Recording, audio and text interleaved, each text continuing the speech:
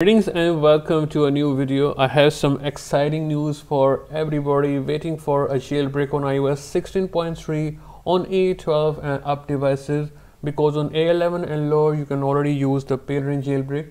If you are interested in a guide for pale rain jailbreak, it is in the description.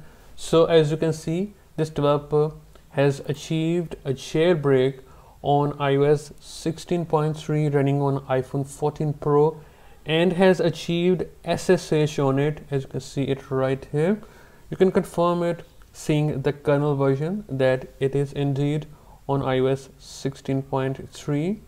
so it is looking quite good. The developer even used the bootstrap from Fugu 15. It means that you will be able to install a package manager like Celio and will be able to run tweaks in the future. This means that if it can use the bootstrap right from Fugu 15, it means that it is quite good.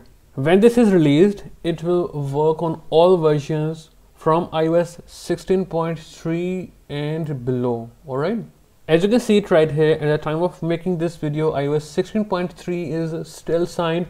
So if you are on iOS 16.3.1, my sincere advice will be to downgrade to iOS 16.3 right now. So if you are on 16.3.1 right now like me, it is very easy to downgrade to 16.3. Open iTunes, connect your iPhone or iPad and hit the serial number a few times. You will see the model identifier.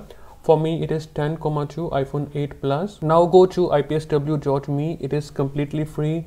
Now select your device from here, scroll down to your device. Alright, so I have this iPhone 8 Plus. If you are confused between global and GSM variants, just open it and just match the model identifier from here and then hit the version, then scroll down and download the IPSW from here. Now guys, to go back to 16.3 from 16.3.1, simply open iTunes, connect your device and then first of all back your data up using this button, and then if you are on Windows, press and hold the shift key, and on Mac press and hold the options key and then left click restore iPhone and then select the IPSW that you have downloaded. Open, you will see this dialog, hit restore and then your device will be restored or downgraded back to iOS 16.3. Alright, as you can see, I have successfully downgraded to iOS 16.3. Now you can restore the backup from here. One more best thing that you can do is save blobs for iOS 16.3 using Blobsaver. So download it for Windows if you are using Windows. Blobsaver is a completely free software.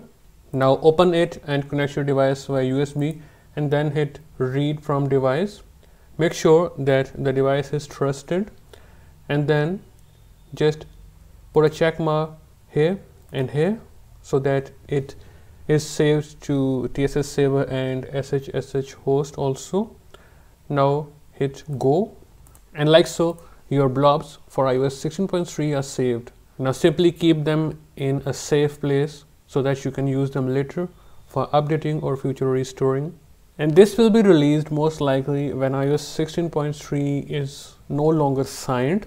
That's all for this video guys. If you still have questions, ask in the comment section.